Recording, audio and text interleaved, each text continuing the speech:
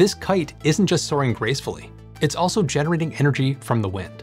If you're like me, you probably are thinking, that's neat, but don't we already have an effective and reliable way of capturing wind energy? And yes, wind turbines have been the big ol' workhorses for decades. But that's part of the problem. Wind turbines are both physically and financially massive. Each one costs a minimum of hundreds of thousands of dollars, and that's before we take into account shipping, installation, and maintenance. Goofy as it might sound, airborne wind energy systems, or AWES, like this kite, could be a cheaper, more nimble alternative to the steel titans that we're used to. But are AWES really ready for takeoff, or are they grounded for good? I'm Matt Ferrell. Welcome to Undecided. This video is brought to you by Ground News. This is Kitepower's AWES flying high above the town of Bangor Airs, Ireland. AWES are a type of wind energy device that uses kites and other similar flying objects to sustainably generate energy from the wind at a fraction of a turbine's price. They're small enough to travel, with most designs able to fit in a standard shipping container. You don't need a massive construction team or a foundation to install them, and on top of that, most can be fully deployed in less than 24 hours. Kitepower's maiden voyage, which was a first-of-its-kind test, proved successful when it provided the small community in Bangor Airs with energy. It was even able to supply energy in spite of the massive storm Éowyn that rolled through the region, causing devastating blackouts. But for me, the most fascinating part is that AWES are able to soar high above other wind-based energy generators, and they're able to access powerful but untapped airstreams. I mean, generally, the higher up you go, the stronger and steadier the winds are. A 2013 study on the geophysical limits of wind power suggested that wind turbines located on the Earth's surface can harness kinetic energy at a rate of at least 400 terawatts, while high-altitude wind power devices have the potential to capture over 1,800 terawatts. And to truly understand why some companies are leaving turbines to go fly a kite, let's take a look at where wind turbines are lacking. But don't get your line twisted, wind turbines are really good at what they do. They don't require all that much land and can be installed without significantly disrupting farming activities. I've actually seen an energy company pull this off in person, which you can check out in a previous video. Plus, turbines offer low operating costs with components that last more than 25 years. That's a pretty pleasing package as is. So where is the room for improvement? Well, there's a whale of a problem, in the sense that wind turbines are just really, really big. Your typical turbine is a little over 103 meters or 339 feet tall. That's taller than the Statue of Liberty, but they get even bigger than that.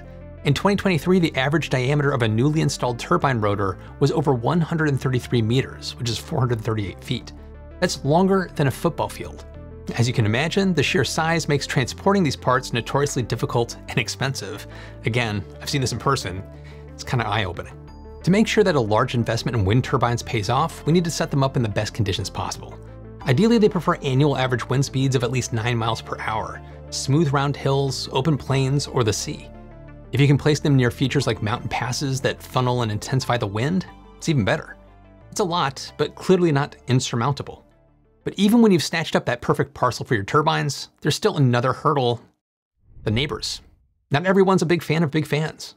Plenty of people are totally in favor of wind power as long as it's in your backyard and not theirs. As a result, wind farms often end up far away from the cities that need them most. Because energy is lost in transmission, it's not as ideal as it could be.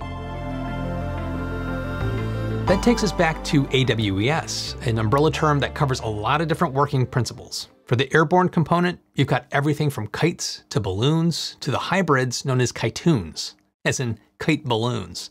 And yes, they're actually called that. Some AWES work aerostatically, relying on something naturally floaty, like a balloon, to support the power-generating elements.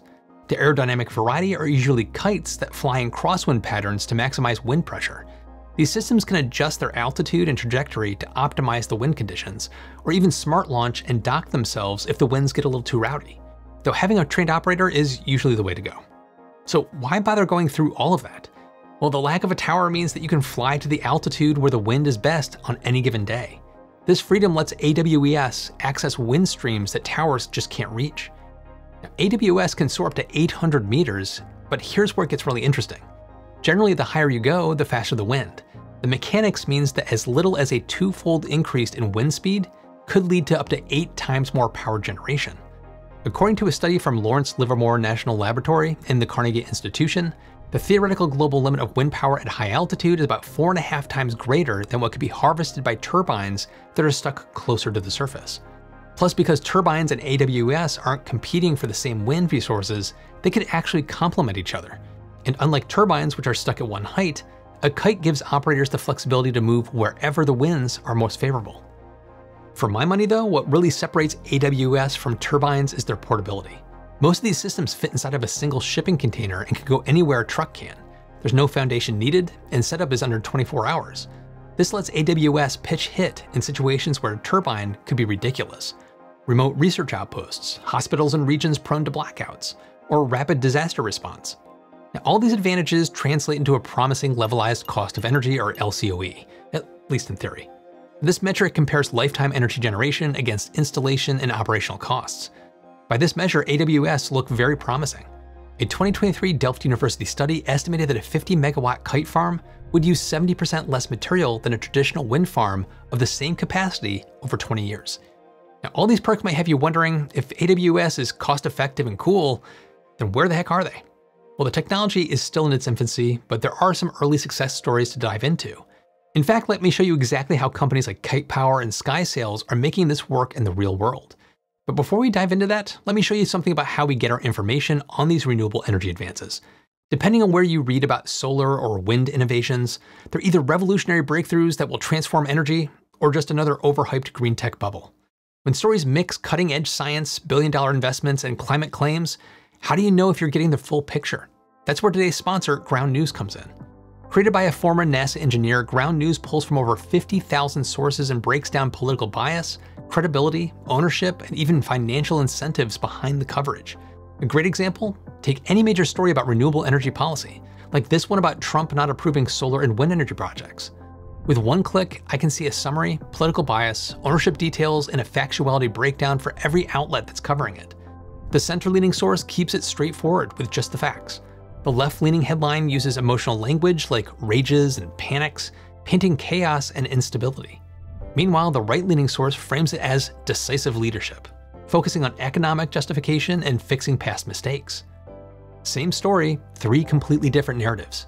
And if you're watching my channel, you probably like digging deeper into the science and technology behind these stories. Ground News helps you compare coverage, spot bias, and catch what others might miss. I especially like the blind spot feed. It shows stories underreported by one side of the spectrum. It's helped me recognize my own blind spots and understand the nuance behind the headlines. For a limited time, you can get the same plan that I use for nearly half off. Just head to ground.news/undecided or scan the QR code to save 40% off their Vantage plan. Thanks to Ground News and to all of you for supporting the channel. Now let's get back to those kites that are generating actual electricity in the real world. Let's return to Kitepower and its AWS flying high above Bangor Airs, Ireland.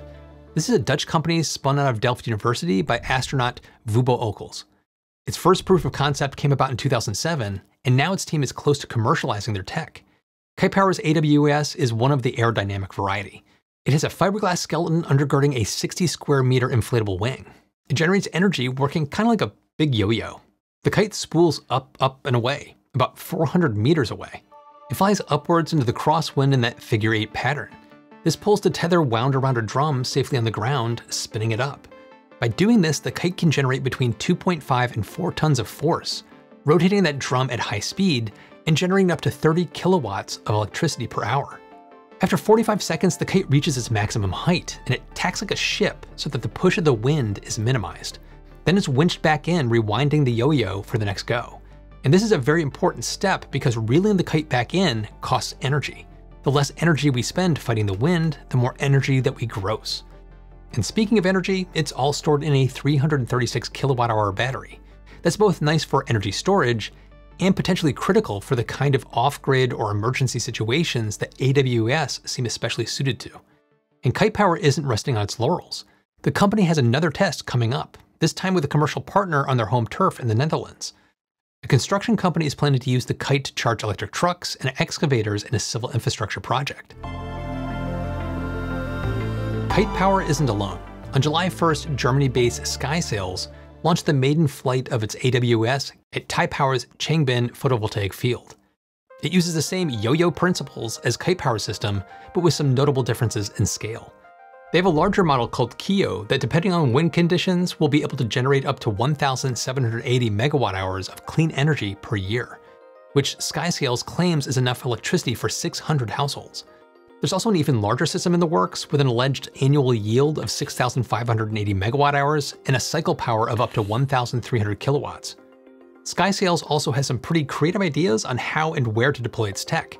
For starters, the company seems very into hybridizing its device by putting it right to work next to other renewables like on solar farms or wind farms. The team is also exploring the potential of attaching its system to the back of a large watercraft like container ships. The idea is that its S-Class AWS could capture energy from seaborne winds and funnel it back into the ship to reduce fuel consumption. An AWS could be a welcome addition to the crew, considering that large ships often run on some of the dirtiest and most polluting hydrocarbons available, so-called bunker fuel. Sadly, it's not all smooth sailing. Despite the promise of AWS, the technology is still too young to be top flight, and there's a lot of issues that need to be addressed. As a study from the National Renewable Energy Laboratory and the Department of Energy points out, this newness means that everything from design to manufacture to supply chain, logistics, installation, operations, and even maintenance still needs to be nailed down. There's also questions of longevity. Wind turbines have a fairly simple working principle that comes with standardized components rated to last 20+ years. But with all their figure eights and yo-yoing, a major question for AWS is how their lifespans and complexity of their components are going to stack up against their peers. And the answer to that question is going to have a major effect on the much-touted LCOE. Then there's safety. These types of kites are large and heavy, so a stalled one could be quite dangerous. And between mid-air collisions, the kite slipping its tether, and extreme weather events, there's a lot that could go wrong. Now, to be fair, the fact that Kitepower's test run survived Storm Aowen and kept producing power before, during, and after that record-breaking cyclone is cause to be optimistic on that front. But how many Aowens can it survive? The Witch King of Angmar couldn't even handle one. The hope, however, is that smart systems can circumvent this problem. At the end of the day, the biggest issue these systems have is that they simply don't match up to the power generation of traditional turbines. An average turbine would generate over 843 megawatt hours per month. According to the United States Geological Survey, that's enough for more than 940 US homes. That would be 10,116 megawatt hours a year, far outpacing the 1,780 megawatt hour annual yield of something like the Kio. Of course, comparing one AWES to one turbine isn't very fair. We need several of them flying in synchronization to match up to that one turbine. But that's going to complicate the economic and safety concerns even more. So where does that leave AWS? Well, despite the challenges, the outlook is pretty positive. Again, I want to underscore the fact that the tech is in its infancy. With Kitepower running its early but seemingly successful test in Ireland and SkySails maiden flight in Taiwan, we're probably looking at a technological readiness level of about a 6. That's a fully functional prototype or representational model. That said, with early tests going well, we could be on the cusp of a TRL of 7. While it seems like it'll be years before AWS can compete with turbines, if ever, I still think they have a very unique and well-defined niche. The fact that they can access those extra high up, high-powered wind streams that no one else can is cause for excitement. They also have the opportunity to fill in gaps in rapid response and emergency, and we'll see what other weird applications pop up like SkySails' back-of-the-boat proposal. But what do you think? Will AWS start to soar, or are they bound to come crashing down to Earth? You can also check out the extended cut of this video over on Patreon, and a big welcome to new Supporter Plus member, Noel McWilliam. If you'd like to join, the link's down in the description.